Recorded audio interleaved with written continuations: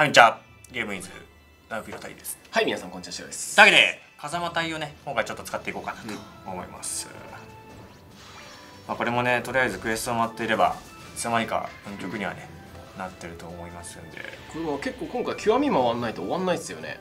多分運4でサクッと終わらせちゃったら、だから80ぐらいで止まっちゃって。まんべんなく全部回る必要がありますね。運3とか運2とか途中で混ぜてる人は結構何か全部運曲したら終わりそうなんだけど、運4でなんか効率よく周回しちゃうと結構終わんなかったりするんで、自分なんか余ったけどそうかもしれない。確かに反射バランスボーダー単位と WT がマインスイーパーレーザーストックにゲージでアンチ16割合がねついております。で SS が最初に触れた時に3人でカメレオン攻撃16ターン出た。で友情が調教斬撃ついてます。消えてね、いつの間にか攻撃してると。そう、これね、俺いつも貫通だと思うんですよね。貫通感もある。反射なんだよね。まあでもこれ枠になるならいいっすよね。でこいつ SS は強いんですよね。SS よね。そう謎にね。ちょっとしかも最初に触れた敵系だし、最初に触れた敵を起点に、三角描いて、ランダみたいな感じでパワーってやるんですけど、殴りなんですかね、あれは。殴りっぽいけどね。でだから弱点がなんか露出してればね、もしそこにあれば全て取られることもね、できるし、仮になくてもその最初の触れたところを起点にして考えれば他の 2体のキャラがやってくれる可能性もありますと。だからなんかもう特殊なあれですよね、使い方の。弱点直とかがいいんじゃないかな。最初直言って確かに。あと弱点中央じゃないか。普通に確かあれ当たったやつの中央だっけ、起点になるのって。当たったやつからこんな感じ。そうですよね。だから関係ないのか。弱点が別に中央になるわけじゃないから、当たったやつから逆三角って考えるのが分かりやすいか。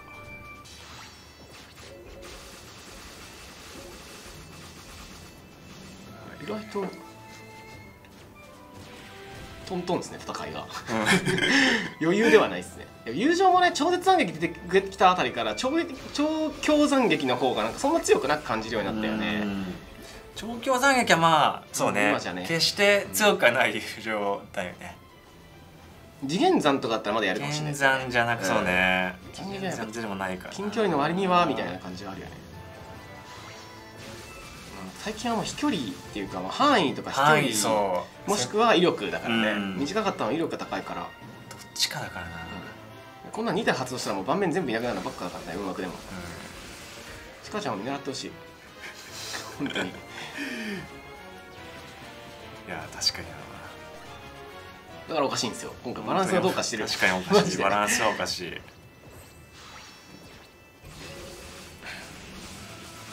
いや強くはないな。やっぱ SS に振ってるだけあって、なんなら弱いっすね。特性友情でもないしね、ここには3体とも。AT はまあまあだけど、これさ上倒せなくね。これ倒せる、これ上危ねえ。ナイスナイスナイス。なんで見渡いないんだよ。後から追加とかやっぱないのかな。どうだろう。そう、この動画ちょっと今ねニュース前に撮ってるんでね、もしかしたら今日ね、サプライズ発表。いや、どうだろうね。どうなんだろうね。どうだろうね。サプライズにするなら違うところした方が良かったんじゃないかなって思うけどね。どうなんだろうな。あとあれか、立川さんとかもそう、立川出てないから。美輪さん、もう全部っすよね。ガンガン、いや少なくそうだよね。みんな等しく活躍してたからな。いや、そうなんだよね。でもなんか仁さんがあれ言ってるんですよね、SS ボーイズで。その立川とのシーンのところも言ってるらしくて。そう、なんかそのコメントでこの前の究極ライブかなんかの時に来てたけど、だからちょっとそれは怪しいね。怪しいんじゃないのみたいなのは言われてたけど、でもあんまそういうの考えてない気がします。別にこれできたらめちゃくちゃ熱いけど。いや、来たら来たで相当嬉しいですけどね。すごいけどね、普通に。いや、こなそうだなとは思ってるけど、来てほしいよね。負けるぞ。打つかこれ。打つのあり。これ打ちます。怖いっすね。でもこれで三角だから、ここを起点に三角だったら下右下行くんじゃないか。行きそう。さあちょっと倒しそうっすね、普通に。倒しはすると思う。その前に倒すんじゃないかな。ギリギリちょっと当たらなかったか。でもこんな感じでいいね。そうこれもう最初に触れたらひっつくんでね、俺あれだと思った、自走だと思ってた。このなんかトライアングルみたいなやつだけはなんかツイッターかなんかで見たけど、自分もそう、そこだけなんか自走だ、なんか最後にくっついてあれするんだけど、そうなんだ。そうこれ自走だから。いや斬撃弱っひでえなこれマジで弱えな。斬撃やっぱなんかあれだな、届かないことあるもんね、斬撃やっぱね。ひどく弱いね。今3体拾いましたからねマジで弱いな。結局当たんなかったら調教でも何でも関係ないから。熱いぞこれ。切りあるから普通に負けそう。これ1体打つ、いやそれがまだ大丈夫か。次俺打ってもいいかもしれないですね。いや削りきれないんじゃないかな。そうですね、回復はちょっとしといた方がいいですよね。回復低いからな。打つか。ピューさんはたまるっしょ。次じゃあ弱点直で打ってみましょうか。これはさすがに持ってくだろうな。威力はもう申し分ないですからね。360ぐらい出てたから、なんかツイッターの動画とかでも。おお、これ飛ばしだったらもっとよかったですね。これ確かな、演出中に撤退か。演出中に撤退か。今の持ってってほしいですよね。持ってってほしい、確かに。これ持ってくんかとちょっと思ってた。撤退しちゃうんだ。だからもうね、なんか空間を殴ってましたねいやー、斬撃じゃなかったらな。まあでもしょうがないよね。こういうのは大体その斬撃とかつきがちだから、コラボ系はね。ここになんのそれ。ナイスです。じゃあファイナルか。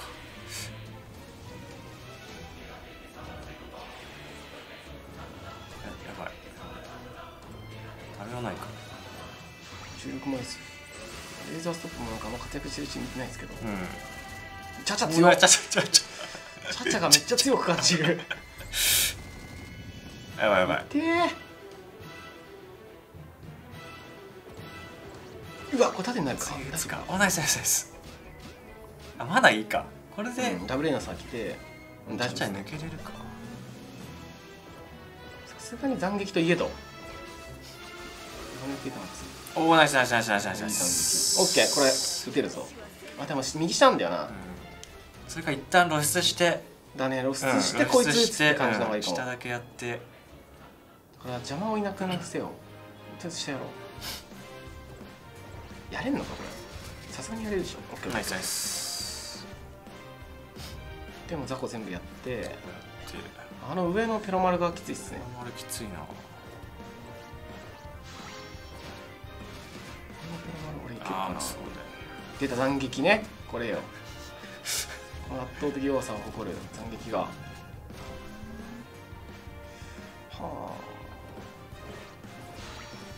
うひょー。おお、よチャチャ。チャチャの方が当たったの。チャチャ強い。チャチャ強えわ。チャチャなんだよな。やば。あ、これでも露出いいっすね。一回出します。一旦出します。さすがに4枚大丈夫だよね。変な位置あるな。こんな位置にあった。これはやばいな。これひどいとこにありますね。左下に貼り付けます。すごい。こんなんだったんだ。そうね、露出してみるとこれすげえ違和感感じますね。下上だったら違和感ないんですけど、左なんだね。ああ、意外にあの剣取んないんだな。さっきも入ってなかったもんね。はい、まあこれ引き分け。まあチャチャ拾ってれば勝ってましたね。意外にシビアだな、あの剣の。シビアだね。てか俺さ、これしかもさ、トンネかなんかのツイッターで見た時にさ、なんかもともと弱点のある位置に行ってくれてるのかなと思ったんだよね。3人でさ。あ、でも自分もそう、最初はそう思ってた。そう、弱点の3箇所にバンバンバンバンってやってくれてるのかなと思ったけど、まあでもそしたら中央行っちゃうもんね。中央弱のとことかね。そう、ちょっと自分なんかナッシュ的なやつなのかなと思ったけど、違ったんだよね。普通に固定なんだと思って配置固定なんやと思ってたわ。だったら絶対直で行った方がいいな。1体目で。1体目絶対そこで投げるから。あ、そんなことねえのか。それも固定だから。あ、違うか。ついた場所からのそのトライアングル。あ、そうそうそう。場所変わんのか。だからそう。範囲は別にそんな広くないね。今見ると。そうね。周りがきついね。取ってくれたらよかったけど、まあちょっとピンポイントだったですね。他の2体、まあこいつもそうなんだろうけど。面白さはありますけどね。面白さはある。でもこれ知らない人見たら滑稽だろうな。じゃあなんか3人で遊んでるみたいに見えるだろうな。ああ、なるほどね。じゃあでもそうか、持ち越しとかもないんだったらちょっとバンバン使うことがないでしょうね、ほぼね。使いをなんか出し惜しみしなくていいね。SS ターンが短いのに割には出してくれてる方だと思うんですけど、なんか演出全振り感がすごいですね。友情もやっぱ結構本当今の時代じゃちょっときついですね。無理やね。今運枠にもその友情だったりコピーとかが求められてる時代だから、ね、他にちょっとまあでもニラーとかの方が選ばれる率高そうな気しますもんね。いや、ね、確かに、確かにね。ああ、ザワゴンゲンとかもそうなんだ。そっか、そうだ、確かにマイス M だっけ。そうだ、貫通激しくなってます。確かにここいまだにやっぱニラかな一強感半端ないな。アーチャーのなんかクリスマスバージョンかなんかも結構強かった気がする。アーティナか、パーティナ、アーティナ、アーチナ、アーチェラ、そうね、アーチェラパーティナ。はい、というわけで今回ね、一応風間隊 A級3位風間隊使ってまいりましたけれども、皆さんもしっかりここでもね使いました、そこでも使いましたとか、まあでも復帰したい人とか始めたい人とかはね、結構貴重ないきなり枠にはなると思いますので、使いましたね。ありましたらぜひ、はい、よろしくお願いします。いやでもこの久々なんかみんなが集まってもボール絵とかイラストいいねって感じましたっていう人はチャンネル登録よろしくお願いします。今回もゲームラジオ5からお送りしました。ナビオタイでした。シュウでした。おしろです。ありがとうございました。チャンネル登録わかります。わかります。その君もなくなっちゃったから。わかるよ。チャンネル登録ね。はい。していただければね。